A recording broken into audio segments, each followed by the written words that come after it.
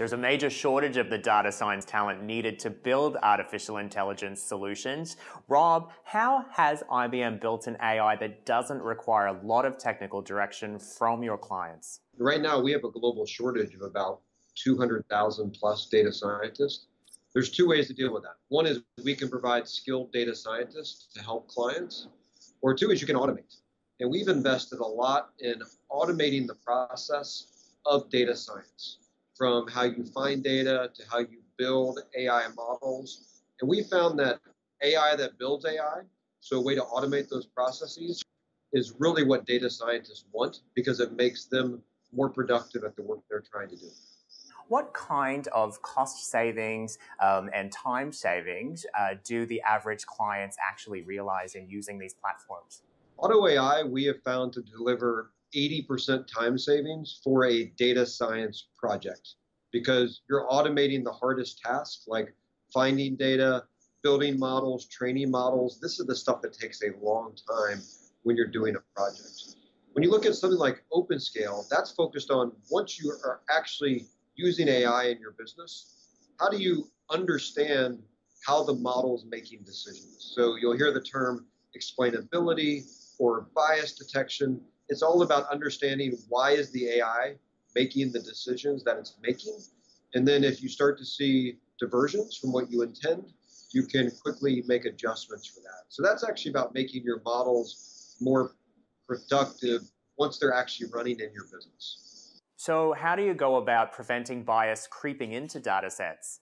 What we do with OpenScale is we actually look at the logs, so everything that's happening in the model.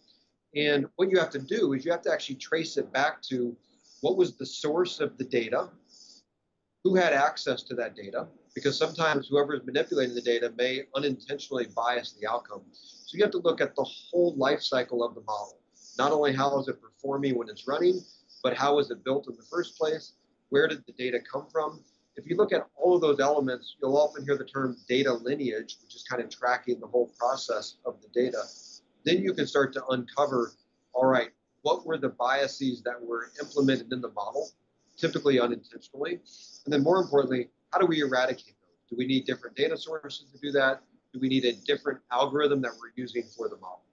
How does OpenScale explain to an everyday audience how it comes to its conclusions? It's basically looking for patterns. So you built a model that's focused on, let's say I want to optimize my retail store sales. It's looking at exactly how is that model making decisions? What are the different sources of that data?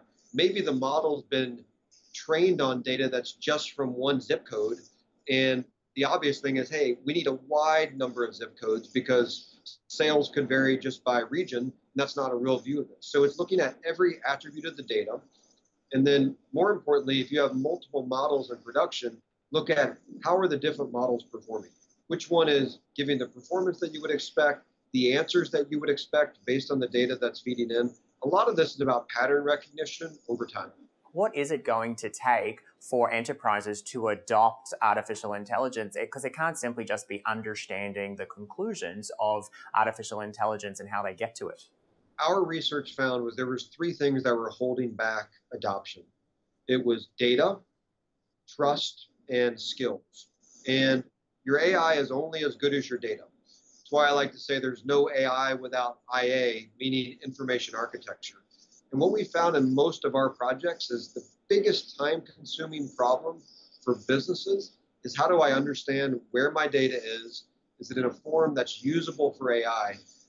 As we get over those barriers, data, trust, and skills, you're going to see adoption skyrocket.